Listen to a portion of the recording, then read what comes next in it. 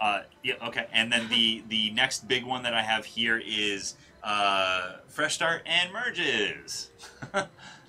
I mean, this is always like the eternal question, are Yeah. these things happening? So the answer to Fresh Start is the easier one. And we said that we're interested in doing them perhaps this year.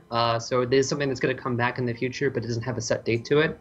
Hmm. The other one, people are talking about legacy merges or the idea of like legacy evolutions. Merger Right. evolutions are two different things. One is, creating a new server out of two other servers, and the other one is taking one server and pushing that population to an existing server.